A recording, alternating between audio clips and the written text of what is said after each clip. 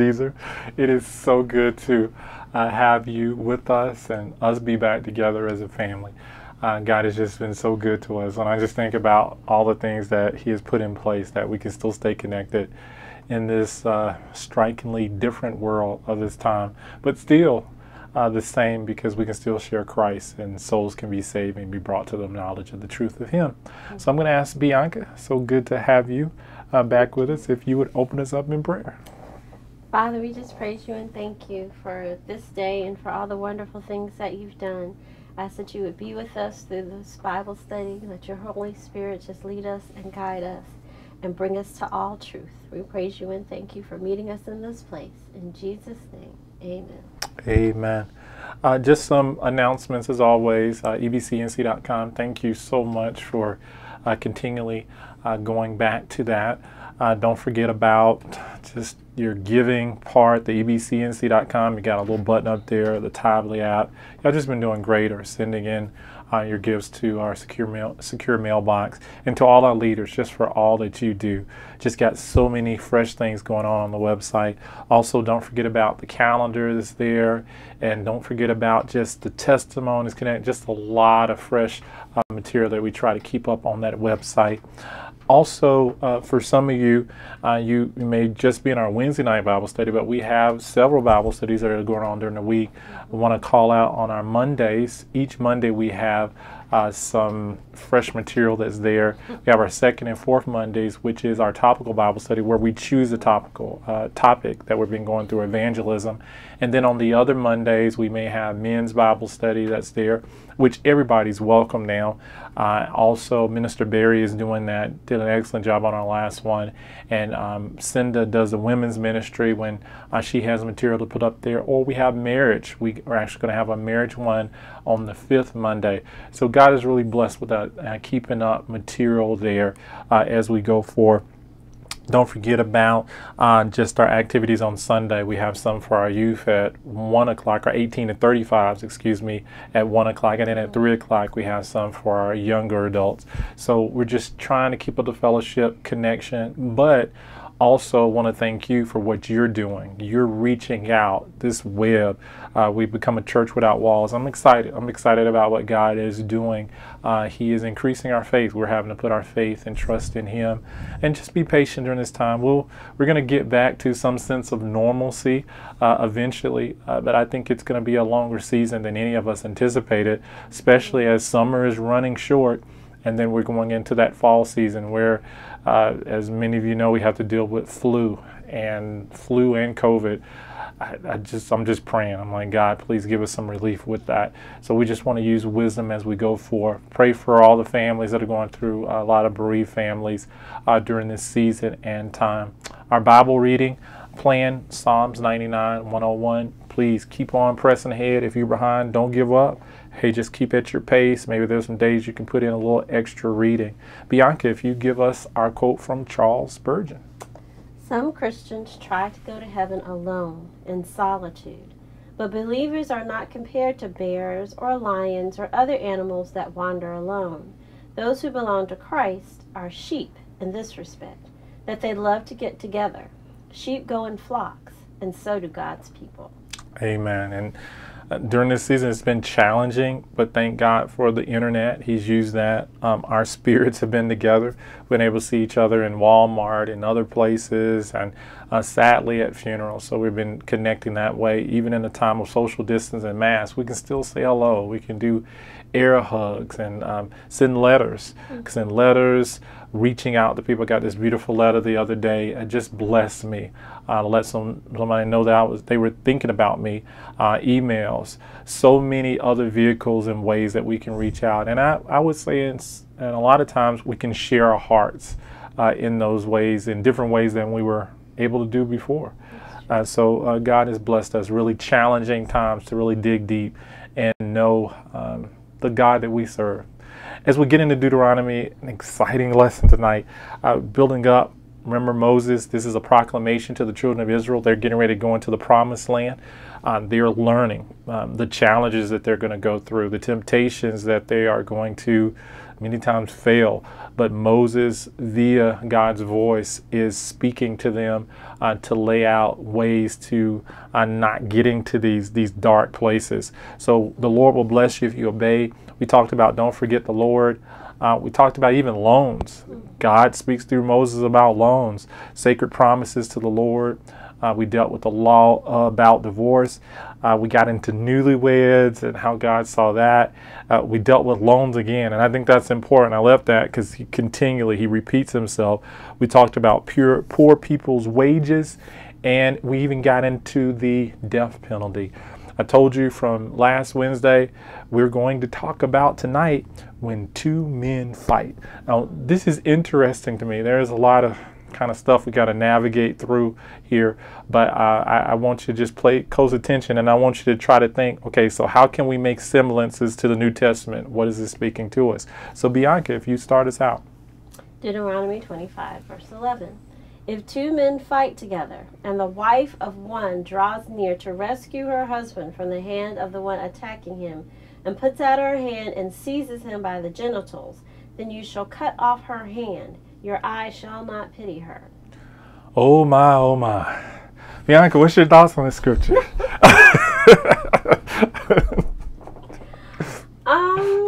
I feel like there's a lot going on in the scripture. First of all, the fact that she would, and I've been, guilty of this, try to rescue her husband, whereas her husband, as the head of the household, should be able to handle things himself. So I guess if anything, she probably shouldn't have intervened in the first place. She probably should have just been in prayer or gotten somebody else to help.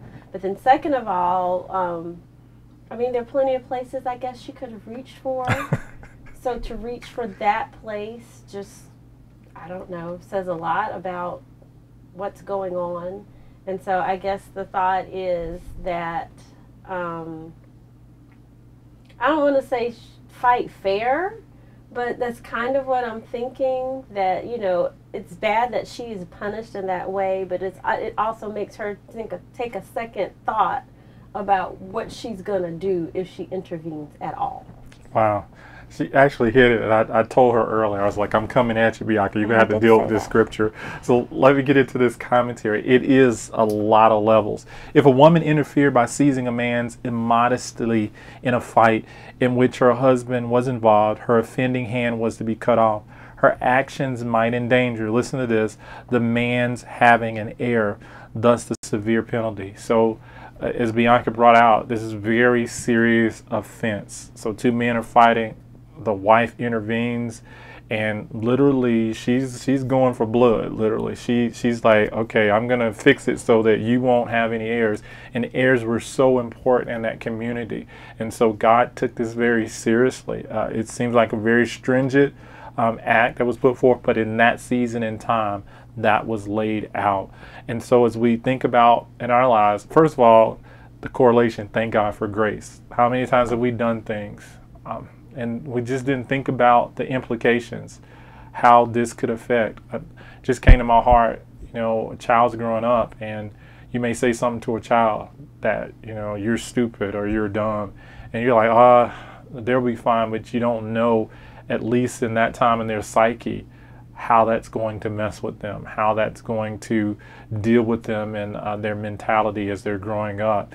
And so we as Christians in this season and time, we cannot allow our anger to cause us to do things that's going to hurt someone past that moment, and maybe even hurt them, their generation, hurt their family, their kids.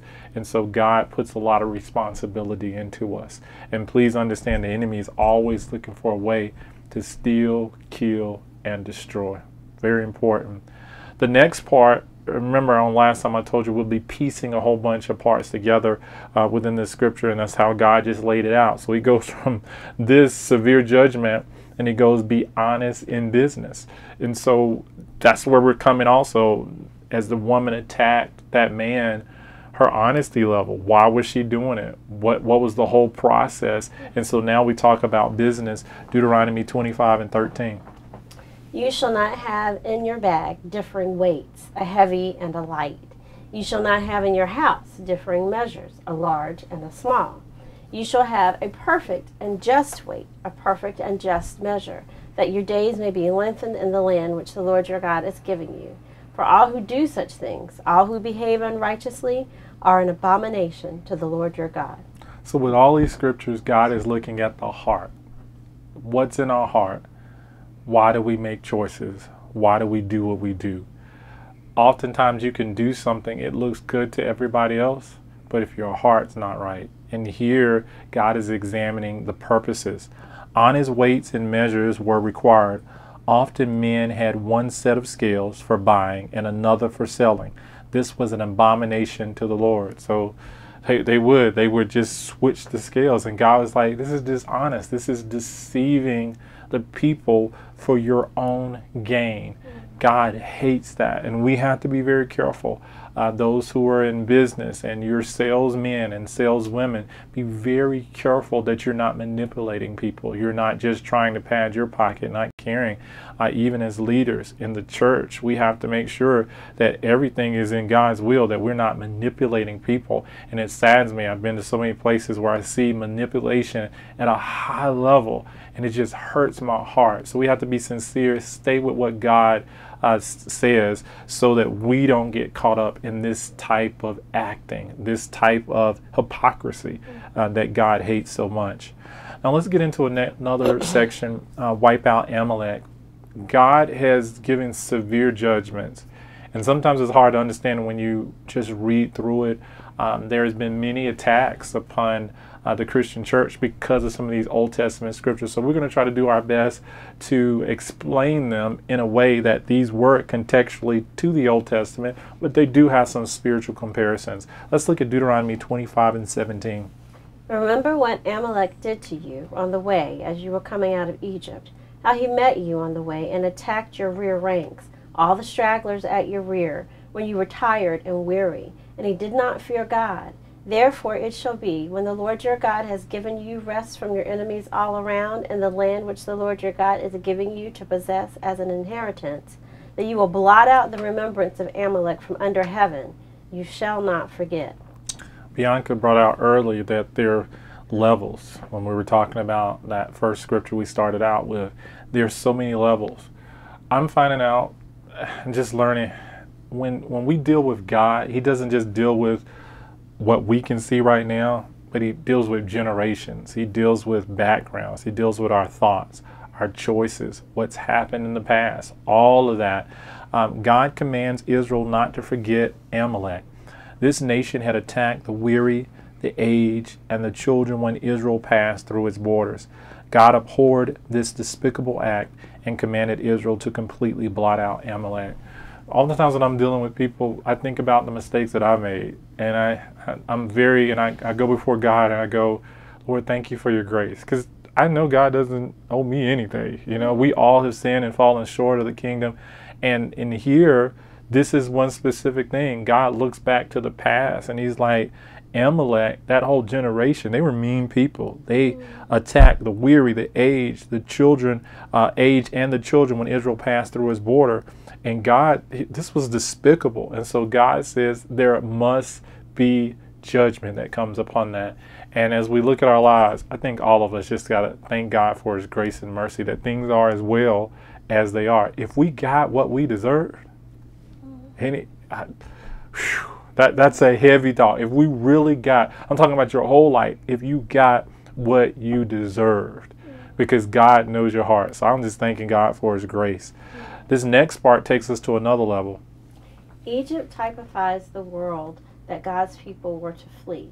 Amalek typifies the flesh that hinders God's people from leaving the world. Now, this is here, so we see those spiritual implications here. We see Egypt, we see Amalek, we see God making these symbols of the things that we're supposed to flee, that we're supposed to get away from. Balaam had prophesied that when the scepter would rise out of Israel, referring to the coming of the Christ, he would have complete dominion, Numbers 24:20. Then Amalek would perish forever. In this way, the Bible promises that when we receive our glorified bodies, we will no longer have difficulties with the flesh. Thank God for that. So all of these, remember Balaam, Amalek, the prophecies that went forth with Israel, and then the gross sin, immorality that came after that. So God does not forget judgment. Remember that scripture we talk about so often, the wages of sin is truly death. But don't want to forget that last part. The gift of God is eternal life. And I'm so glad, again, for Jesus. Now let's talk about giving in the Old Testament, how it was. So many people have used this in various ways, but I just love just how God deals with that. So we're going to talk about give to the Lord the first part of your harvest. And we want to think about our lives. So Deuteronomy 26:1.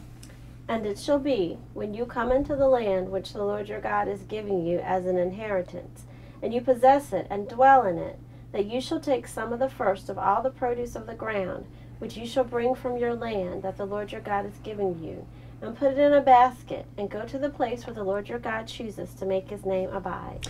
Now within this scripture, it comes easier to understand if you are a farmer, if you have been raised in a family agricultural, because this was an agricultural society. This was the way their money kind of went across, bartering. You know, I'll give you 3 corn and you give me this. And so that was how things were kind of traded out. Bianca and I, we have a little garden, so I'm understanding it even more as we're growing that, and how precious. You know, we got some corn, got a bounty of corn, and got some little green beans and things of that sort, some hot peppers.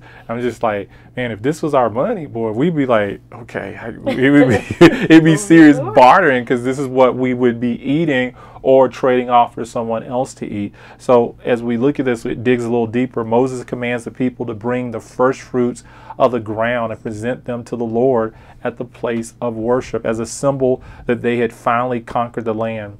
Some scholars believe that this was a command to be followed only once. However, the first fruits were offered yearly on the day after Passover, Leviticus 23:10-11.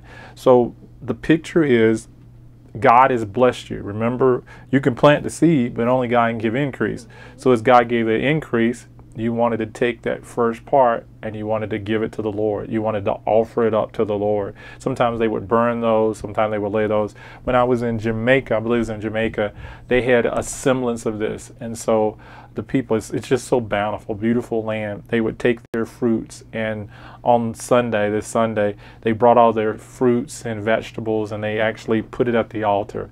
And it was a sacrifice unto the Lord. It was beautiful. It was, you know, you just saw all of these nice vegetables, all these nice fruit, beautiful colors just laying at the altar, and they were offering them up to the Lord. And I think after that they gave them or distributed those to the poor that were in the community. So God is just wants us never to forget where our blessings come from. And I guess we do that comparison in our lives. Bianca, what are your thoughts? How do we give of our first fruits? The obvious is our gifts of love that we give in, but how else can we give our first fruits? Just, I guess, in some ways, just by giving your best, giving your time. So many people say, well, I don't have time to help in the ministry. Well, that, in a sense, can be your first fruit, is that you set aside some time to volunteer in the ministry and to do things for Christ. And then also things like, you know, when you give stuff away, a lot of times people are like, I'm not going to give that away, it's too good.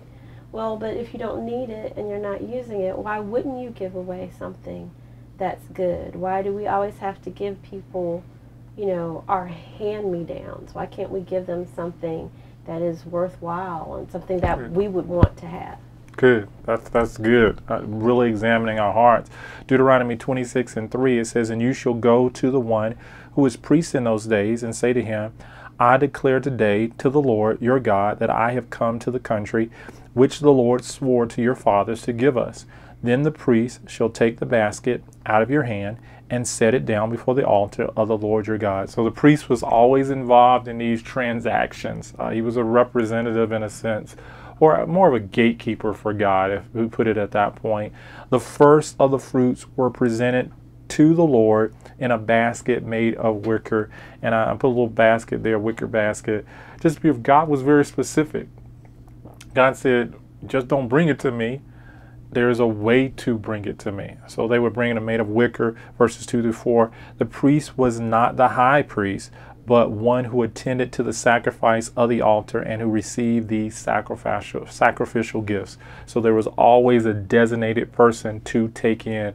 We remember when we were at Ebenezer in the Walls, we had some wicker baskets, and they had a little red velvet that was in there that we would take up our offerings in that. But imagine if all we had was fruit, and we would bring that fruit and put it into that basket and present it to the Lord. When Israel made the statement, I profess this day unto the Lord, it was a confession of faith in God. The fruit was a tangible proof that Israel had occupied the land as they had been commanded. So as God blessed them, they were able to see the fruit that God allowed to produce. And so in our lives, I want you to start looking at the fruit. Bianca, what are some fruits that when we've done what God told us to do, that we can actually see sprouting up in our lives? Like you said, maybe a promotion on your job, maybe something that you weren't able to get before, that you couldn't afford before, but now you can. Maybe, before you got the store brand and now you can get the name brand, or I don't know, things that, maybe even an exercise. Maybe you're starting an exercise program and you started off all you could do was walk, but now you can run 3 miles a day. So good. Increase, and we shouldn't take that for granted. And so often we do take God's increase in our lives for granted. The next part takes us to another level. Also, the fruit was a practical confession that they were indebted to God for the gift of the land. We can never forget that it's God that has blessed us, that is God that has increased us, that is God that's given us everything that we have. It's not our educational level or because we're so smart on our job. It was God that gave us the health and strength. So we always want to put Him first. And I encourage you, never forget God. Never get caught up in yourself. Always put God first. A prayer of thanksgiving, B. As a prayer of thanksgiving, Israel recognized that her existence was based on the grace of God and manifested in a miraculous redemption out of Egypt. Wow. Don't want you to forget where God's brought you from. That's why we give. That's why we're so grateful, because God has brought us through so many things. He's kept us through so many things.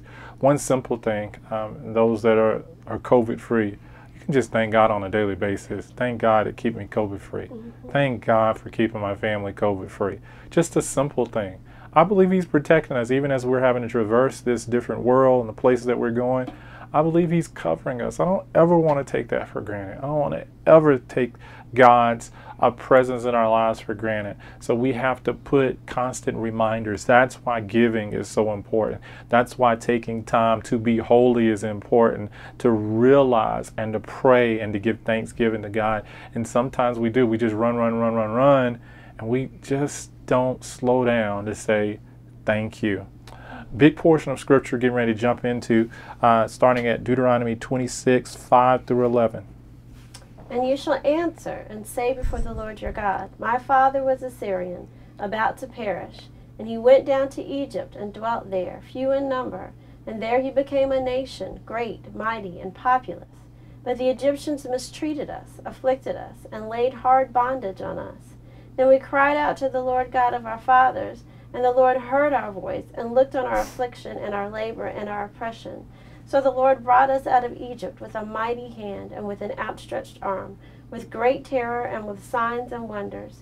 He has brought us to this place and has given us this land, a land flowing with milk and honey. And now, behold, I have brought the first fruits of the land, which you, O Lord, have given me.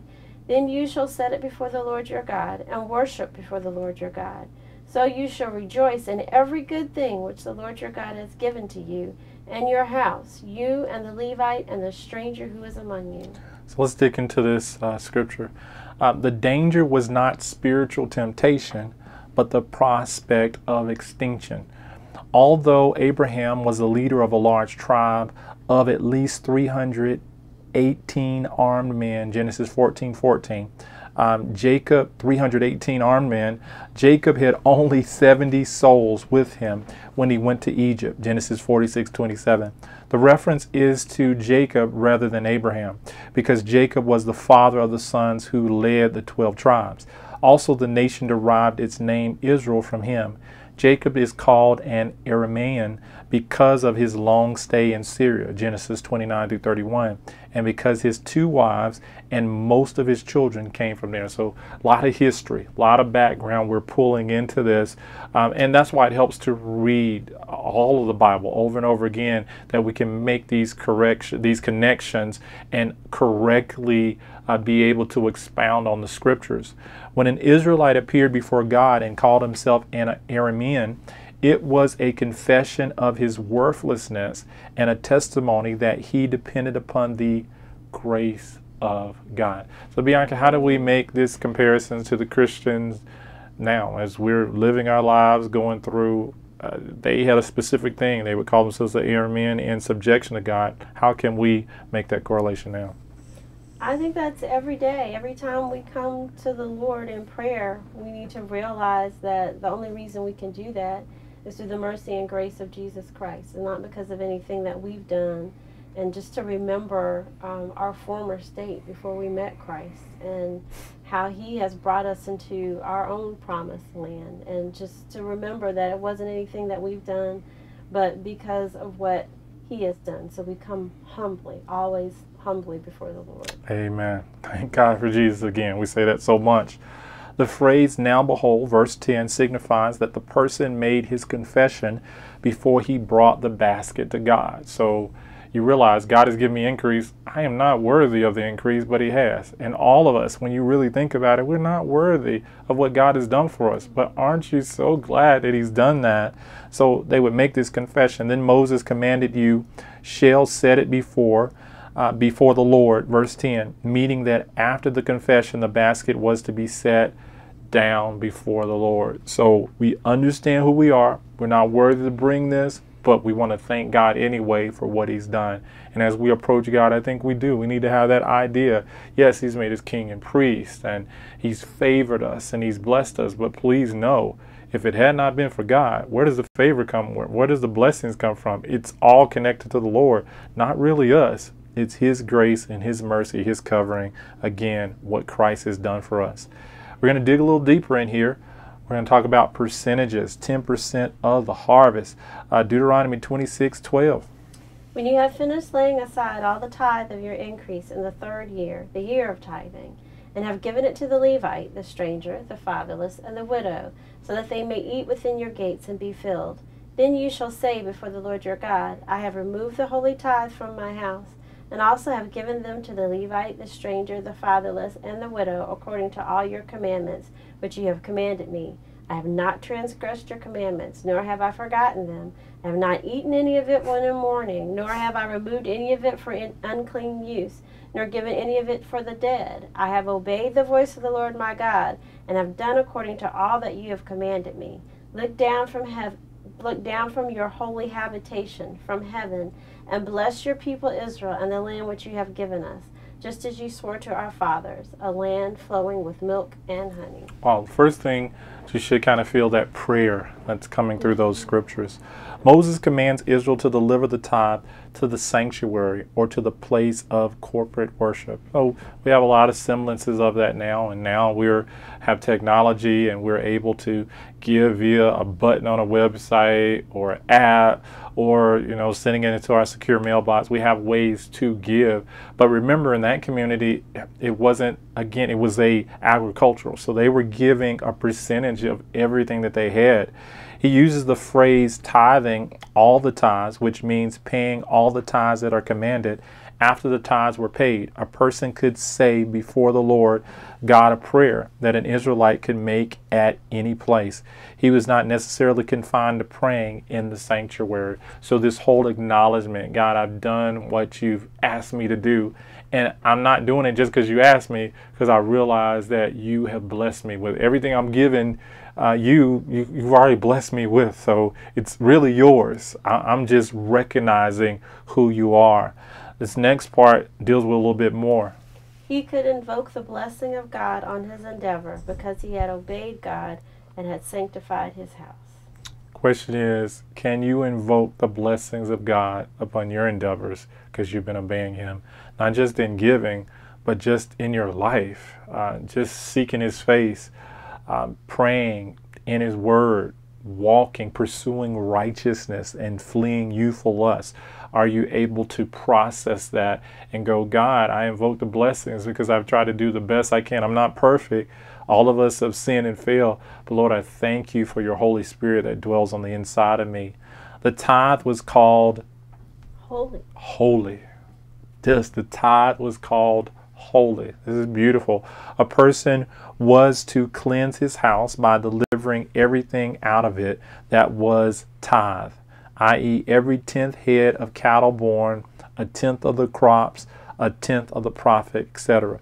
Remember at that time, it was literally a 10th of everything. We have, singled out to our money, but God has increased us in so many other areas. And when we think about that, you're like, oh my Lord, God has blessed. So I want you to think about that. Some even brought in our time. God gives us 24 hours in a day. How much of that do we give to the Lord? So many things that we could tithe off of and give back to the Lord that he's blessed us with, increase that he has blessed us with. And so I want you to just be processing in your life, how can you give even more to the Lord and his service and what he's done? Moses reminds them not to eat at the tithe or eat the tithe. They could not even use it to send as a provision to the house of a friend who was mourning his death. That Henson brings all this commentary in. So Bianca, why do you think this portion of provision was put in that Old Testament? They couldn't just eat it, or whatever. What's your thoughts with that? Because we as people always come up with excuses, come up with reasons not to do what God has told us to do. And one of those would be, well, Lord, my friend is in mourning and they don't have any food, so this would be a godly thing for me to do, to take this food that I'm supposed to be saving for you, but I'm going to give it to this family because they're in mourning, and I think they need it more than the poor do. And so we always come up with excuses for not doing what God tells us to do. It's a good thing, but it's not a God thing. Good. So we just have to be led of the Lord. Allow God to examine our hearts and be open to his direction as we go forth. Some of our giving can even be giving that focuses on us. Remember in the temple, Jesus was there and this lady came in and she gave just a little penny, just dropped it in. And then the Pharisees and Sadducees, they had big money and they were just putting it in. You could hear the tinkle, tinkle, tinkle. And Jesus said, that woman gave all that she had. She gave the greatest. So it wasn't how much, it was about the heart. They were given so that they could be seen, so they could be celebrated, they could be lifted up, that they actually follow God's law. She was given because she understood God was still a blessing God, and she was coming to him in a needful way. And so it's all about our heart. And this scripture, commentary brings out the thought pattern that we want to be led of God. We want God to search, and we want to do it God's way. So as we pull this together tonight, I want to challenge you as you go through this week to get close to God, hear his voice, and allow him to order your steps as you reach out, as you bless people, but most importantly, that we not forget what he's done for us. So next time we're going to go into God always keeps his promises. The Lord is your God and you are his people. Oh, what a wonderful section to know that he's faithful. I'm going to ask Bianca, if she doesn't mind, to close us out. Let's pray. Father, we praise you and thank you for this Bible study. Thank you for all those who have gathered here online. and who will gather later, Lord. We ask that you would just help us to hide these words in our heart, to not only be hearers of the word, but doers of your word. Help us to apply this to our lives, Lord, so that you might be pleased and that you might receive the glory. We praise you and thank you for it in Jesus' name. Amen. Amen. Well, until we meet again, shalom.